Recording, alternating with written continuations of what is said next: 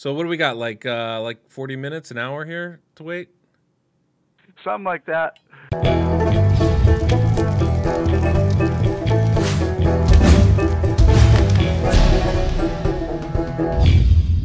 Welcome. I'm the Deadwood Jedi. This is another Raid Shadow Legends video, and I am not in my account today. I'm in Sharky's account, and I actually have him on here because he kind of came up with a very cool system to beat the clan boss. It's something that I have only seen briefly. I saw it kind of in a stream of Victor TES, you know, the world record holder in Raid for clan boss. Kind of played around with this idea, but Sharky really explored it, really went in depth, and has kind of created something that I think can be a wonderful option for many of you. Now, this is pretty champion specific, and it is kind of gear specific too, but maybe in a way you wouldn't expect. Very cool concepts going on here. This is like next level theory crafting type of stuff. So I'm really happy not only to talk about this with him and present this to you guys, but to have him on the channel so you guys can check him out. He does do some YouTube, so you definitely want to go check out his channel. I'll have a link to that down below in the description and comment of this video. I think we might also, you know, at the end of this, pull a few shards of his. He's got some sacreds. He's looking for a Duchess. It's that weekend, and I pulled my sacreds already in a game on video, so I'll have that link down below as well. So, yeah, we're going to go talk about this team. We're going to talk about these champions that you can see here, and then we're going to do a little bit of the run so you guys can get an idea of it, and yeah, maybe learn something along the way. So let's go meet Sharky. So as I said, this is Sharky. Thank you so much for being on the channel with me, my man. How are you doing today? I'm doing well. Thanks for having me, Deadwood. Absolutely, absolutely. So we are talking about, so I guess I should start from the beginning. Sharky hit me up. He said, hey, I got this great thing that I'm trying with my clan boss teams, working really well. I haven't seen anybody really do this. Are you interested? And of course, I'm like, yeah, well, you know, tell me about it. We'll see. You know, I'm thinking, this is going to be some BS kind of stuff. And turns out it's a very smart approach to beating the clan boss because, you know, a lot of times what we're trying to do is we're running unkillable teams. We're, you know, using all sorts of mechanics, you know, tanking our champions up as much as possible. And that's kind of what this is, but in a completely different way. We're not, you know, we're not going at insane speeds and trying to get 15 attacks in per turn or anything like that. Why don't you kind of tell us a little bit about, I mean, I guess tell us what this is. Like, what is it that we are doing that's different from pretty much every other run that's out there? Right. So first off, I kind of gave it a name. We're going to call it the Infinity Gauntlet. And I like it. That's appropriate, I think. The way this team works is you're going to pretty much cover yourself in a shield that never ends, and you're going to use RNG the max. We have tamed chaos on this team. We did the undoable. It's possible. And I figured it out. I'll let everybody know. We're talking about using shields, but we're not just talking about using shields like you get from your shield set or from your champions, but we're talking about making sure that they never fall off of your team, and we're constantly growing them. And basically the key to this is going to be Underpriest Brogni and his ability to increase those shields, which is just pretty bonkers skill. We've seen a lot of the world record. I think the world record number right now involved having Brogni and having those shields, you know, just, you know, constantly growing them, helping to keep us alive, and basically just adding HP on our champions here. And that's pretty much the foundation of this, right? That is correct. And what we've done is we are using Reflex Gear. I found some new mechanics with Reflex Gear where any champion with a 4-turn cooldown is guaranteed 100% to proc one time, turning it into at least a 3 or a 2-turn cooldown. With that being said, I was able to use 4-turn cooldown AoE buff extenders in this team, and on top of that, I discovered that, or maybe I didn't discover it, but when you have a shield set and a shield skill, they're 2 separate shields. So when Brogni uses A2, he's growing 2 shields at once. So he's actually charging for 60% of the damage that he does, not 30. That's, I mean, it's massive. Like, I've seen the run, so I already understand how that works, but like being able to watch it grow so much is huge. I mean, I run Brogni with my Valkyrie team, and the shields she puts up I mean, it's Valkyrie, so the shields are already massive. But then when Brogni goes on, they almost double, really. The size of them grows incredibly large. And if you can add a second shield to that, that's pretty massive. And I assume we're going to be using this big guy here, Chris, because I know at the start of every fight, he puts on a huge shield on your champion. So I can only imagine what that grows to by the end of the runs here. Yeah, what it really does is it banks the shields beyond the bar, maxes it fully, and then you get these extra turns built up on all your buffs. And then as soon as one champion dies, it's kind of like a bank, right? So you have 2 extenders still alive, and it keeps going and going and going. With 4 champions, another one dies, it keeps going and going and going. And what I found with this particular team, we're doing a 30% speed increase. We're doing 2 30% turn meter boosters, seeing this team take 12 turns in a round in the clan boss at 200 speed. Wow. Wow. That's pretty remarkable. Reflex procs more of a chance than Relentless. Oh yeah, sure. That makes a lot of sense. Yeah. Yeah. So there's all kinds of things we can play. It's a whole new area to explore, and that's what got me so excited about it. Well, I mean, I've seen so many people messing. Obviously, with the calculator, it's a lot easier for people just to mess around with speeds, but you don't see people messing around with the cooldowns, like the reflex gear, and like, because it's my fault, right? I put out a speed calculator, so everybody's speed tuning, and I've beaten that into people, like, hey, you can't use RNG stuff in this, but that is such a big, that's such a big thing that you could do. You can build your champions with reflex. You can put those, those cooldown jewelry pieces on. You can bring in relentless gear. You can use champions like Lanakis and Raglan. And, people don't listen when I say this type of stuff, but like I've said it all the time. Raglan's amazing in clan boss. Like Lanakis is amazing in clan boss. You just can't speed tune with her.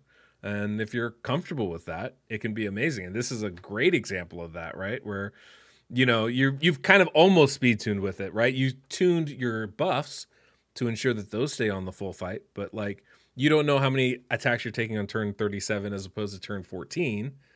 But that's okay because all the buffs are there. You're protected, and that's really the point of speed tuning, is making sure that all your buffs are on and all your debuffs are on. And you're able to do that with this team, so it works out great. Like, it's not even an issue, I have a picture. I had over 80 buffs built up, 80 turns buffs built up on my team. Wow. Extra.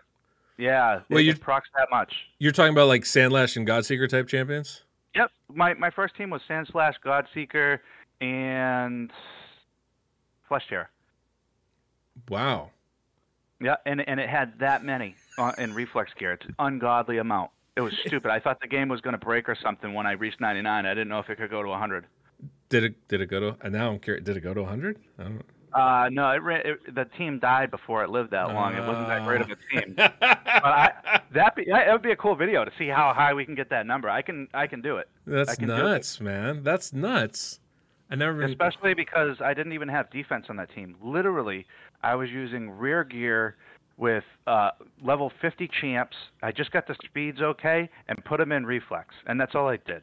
Yeah. You know what I mean? It was just in my beta testing when I first started creating it, playing around. That's how you do though, right? You just test it out, like, okay, let me get to the speeds and see if it works, and then we'll make it good.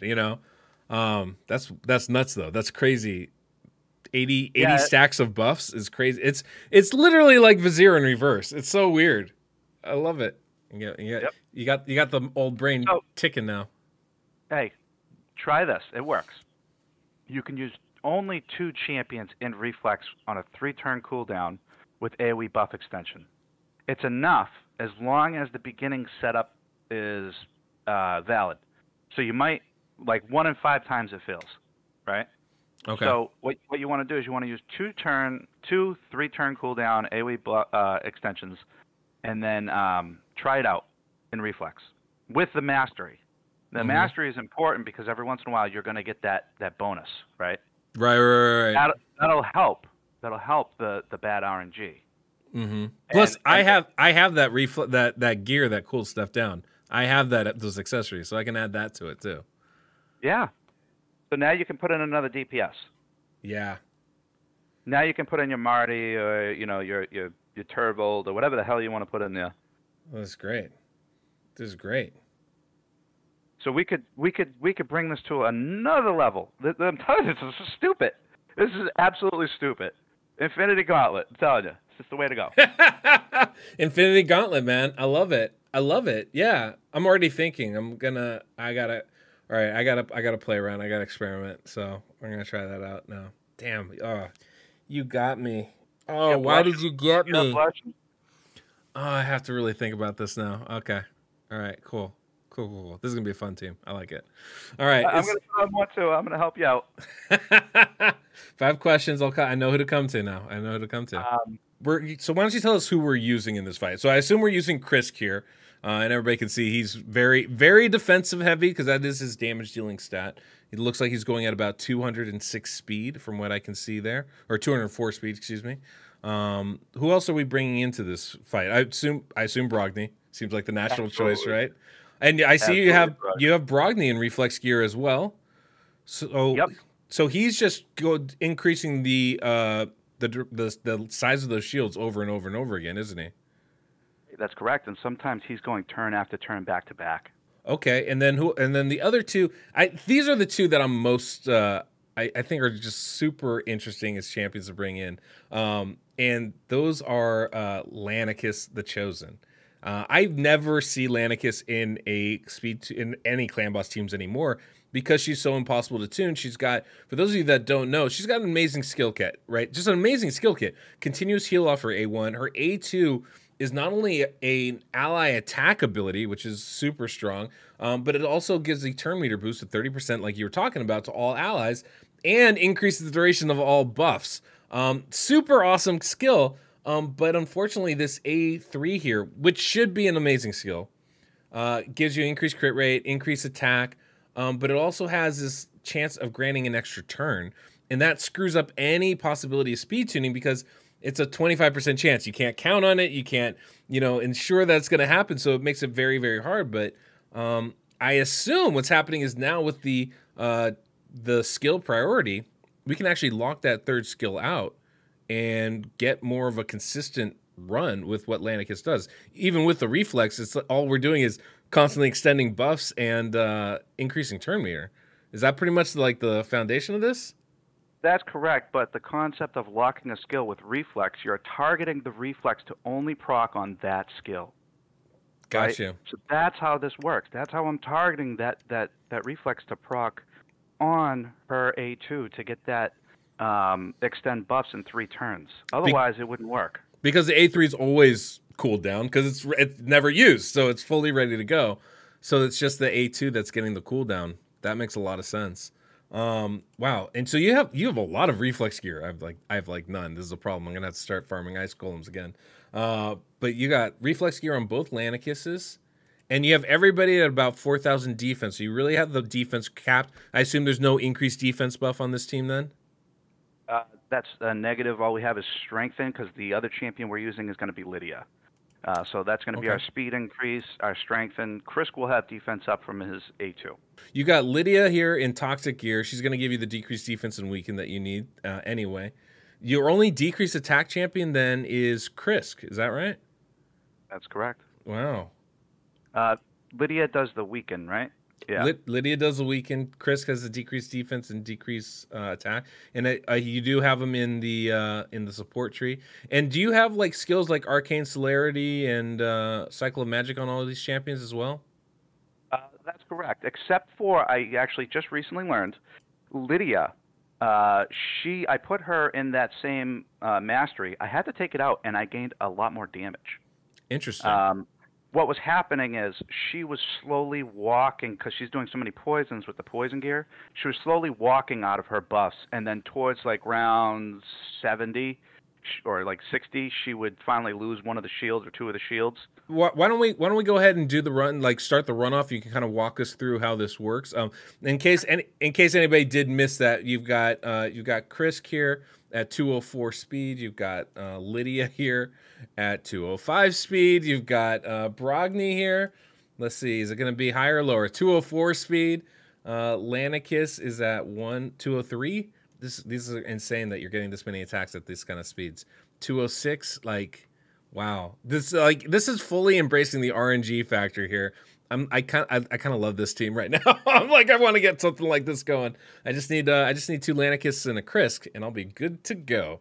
Let's go ahead. Let's check out the run. Let's see if we can't get it started. And you can kind of walk us through how you set this up, and then maybe we can kind of opine a little bit about how the public out there might be able to utilize something like this. I'm not happy about that. We got Force Affinity.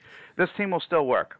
This team will still work, and it was still probably one key, but it's not going to do the crazy numbers that I just put up last time. That's fair. That's fair. Well, we can show a clip of what your crazy numbers look like at the end of this. But this is but it doesn't matter. None of these. All we're doing is putting buffs, not really debuffs as much, just from Lydia and Krisk. Really, it seems like, and obviously, we're getting like some HP burn from Brogni, I imagine too. But so before you start, I just want to say that the way I've set this team up, you can hit full auto now. And I've skill tuned it. It's full auto from one click. Wow. Don't have to do anything. So let's go into the skill control tab here, and you can see what I've done. So Lydia does her full regiment. Sure. No turn control at all.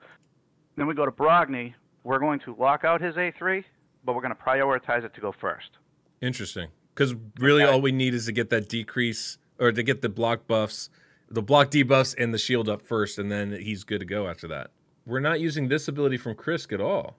I wanted to make it full auto, and I've been playing with it. It actually works out better if I go A2 first, and I can skip the increased defense, and it still does fine. For maximum damage, you do have to manual it. I'm just telling you that it works full auto. That's pretty crazy. Okay, no, I believe that. I mean, we have such big shields anyway. I imagine that once we get going, like 50 turns isn't going to be a question. And then you lock out Lanakis here. I do notice you use this to start. That's to get the increased crit rate and increased attack buffs on our champions, I take it? That's correct. And this Lanakis is going to be going last, right? Gotcha. So our other champions in the middle, Lanakis in the front and the back is the best way to do it. Interesting. Really, the only thing you really need, okay, is to put your 3 buff extenders going in order. Other than that, nothing else matters. I've had the speeds as far as 15 away from each other. This is the easiest speed tune to tune. It's really not dependent on anything else. The earlier teams I made, I started off at like 160, 170 speeds, and I increased it all the way up to 200. And every time I increase the speed or defense or attack on this team, the gains are just exponential. Wow. All right. Yeah. That's great. That's great. Like, to be able to make a crazy hitting, hard hitting, fast team without having to invest a lot of speed into it, I think that's something that's really nice. Let's go ahead and start it off. Just walk us through the beginning of this. I'll take it off auto here. Acknowledging the fact that we could do it on auto. Let me take it off, and then we'll just kind of go in. You just walk me through what we're doing here. As I guess everybody can see, we have both shields up. Krisk puts up that shield right at the start of his turn. This is a thing Krisk does as part of his passive. So it looks like we have 2 shields already up, plus the shield set, I imagine, is one of these. And so what's our first move? This A3 here with Lanakis? No. You're going to skip the first Lanakis, go A1. Okay. A1 it is. Okay. For her, you're going to use, that's Lydia, you're going to use her A2. Perfect. Get the speed going, get the strengthen out. Yeah, right away. Now you're going to use your A2 on Krisk. Okay. That's the first extension. You can see we get the ally protection out there. That's lovely. And then we start with the A2 here from Brogni as well? Or we start with the A3? Nope. A3. Got you. Get the block debuffs and the shield. And then A3 here with Lanakis. Yes, okay. sir. That makes sense. That makes sense. Look at those buffs. Now, this is where you might get an extra turn. If you do, it's not a problem. Now you're going to use your A2. Perfect. And this is going to extend them again, give us that 30% turn meter boost. Oh, That's great. So from here, it's full auto. Okay. Should we use Krisk's A3 here just to get the little extra? Sorry. Yeah, manual that for the A3. Okay, but so we can just A2 here with Lanakis. Oh yeah, get the ally attack going. Always lovely. Got the A3 going here with Lydia. And then there's that A3 with Krisk. He'll never use it again, but he doesn't have to because the buffs stay on the full fight.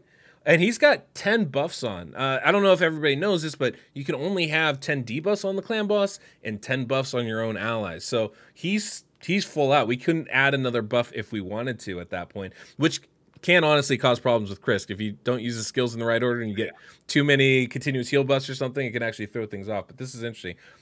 This is the part where I'm really interested in. Let's put on 1 time speed, watching Brogni increase these shields, because you're saying his increase will increase both of the shields separately, right? It's not like an overall, the shield total 30%, but he's going to increase both shields by 30%. That is correct. And the clan boss only hits one of the shields at a time.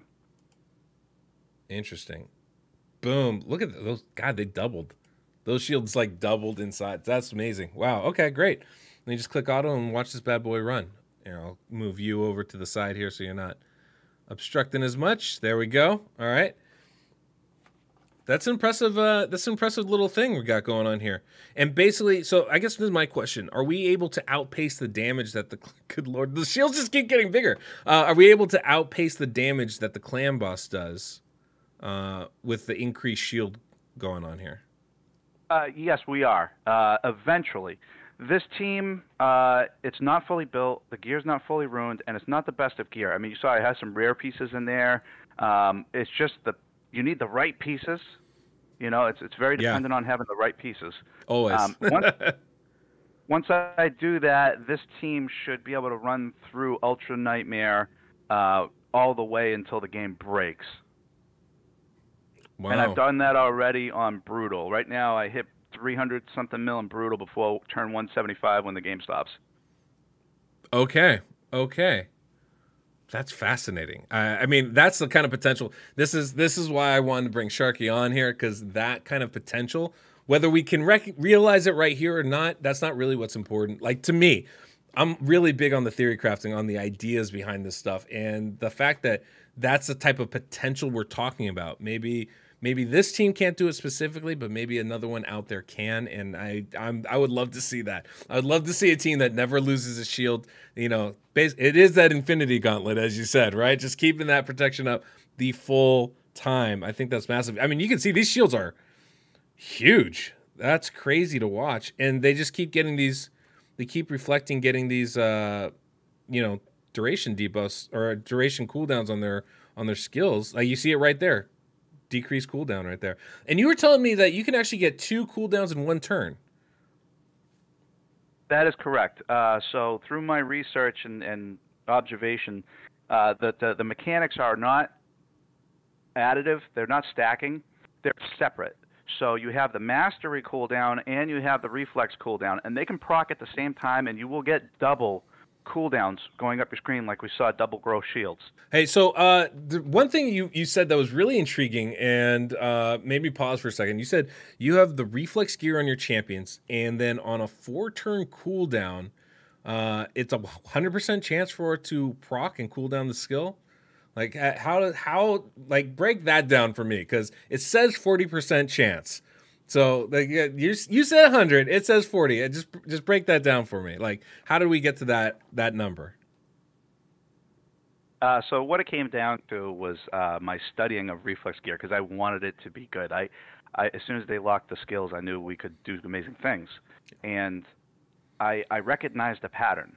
Okay, every 4 turns I was getting one, and not 4 turns, but every 4-turn cooldown champ was going at least 3, and I kept watching it in 1x, and I noticed it just does it every time. It makes sense that, something like that will actually get that cooldown. Not to mention, if you have a 40% chance of cooling down a skill every time you take a turn, that's, over 3 turns, chances are you're going to get that cooldown, right? Somewhere in there, somehow you're going to get that. Not to mention adding, those jewelry accessories, adding that cycle of magic. I think what's really unique about this is you can really count on that cooldown to happen regularly. That opens up a lot of possibilities for things we can do. I look at this team and I think about all the different champions we could bring in to take this to another level. Like the fact that we're bringing in Lydia, like I kind of want to bring in Martyr. I kind of want to lock out. I want to lock out the increased defense and the counterattack skill on Martyr and just have her do her A3 and her A1. Just do decreased attack and decrease defense all day long, right? That's a cool idea. But there's so many champions that you can do that with. I think it's very fascinating. So Force Affinity, we ran out of Shields and Krisk. He's going to die, and the team's going to be over. Uh-oh. Yep. It's probably because Brogny was getting weak hits on his A2. Okay. Yep. Okay. So he just didn't charge the shields enough. Now, you said that this is the kind of team that can even. I mean, look, I stopped it and then I was like, you know what? Let's see how far this can go, because those shields are still huge. I mean, this is still going to last several more turns, right? So let's go ahead and watch it, see how it goes. Obviously, Weak Affinity is going to have a major impact for us. But it seems like this team still has a lot of potential to continue going. For those of you wondering, this is a 1-key team, and you know, everybody's going about 200 speed, which I think is pretty remarkable. We don't have any crazy damage dealers in here. You know, it's just a kind of an oddball team, and I freaking love it. But we'll show a clip. We'll show like a screenshot of like the kind of damage that you've put up with this team, because you've shown me this is a 1-key. Definitely has 1-key potential to this team. I will say that, you know, I'm using 3 Magic champs, so the Force is a big impact on this particular team. Yeah, I can see that. This is pretty good. I mean, 40 turns, not too bad. I would say, you know, it's an easy 2-key team, that's for sure. And for something, like I said, that's very outside what the current meta is, very outside what, you know, people are typically doing, I really dig this. But yeah, I know you just did a run, so we'll go ahead and put that up here in just a second here. Actually, let me go ahead and okay. So obviously, Affinity is gonna have a major impact on us when we got over 90 million damage right there. That's crazy numbers, my friend. That's pretty wild. I will tell you that I am Dutchless.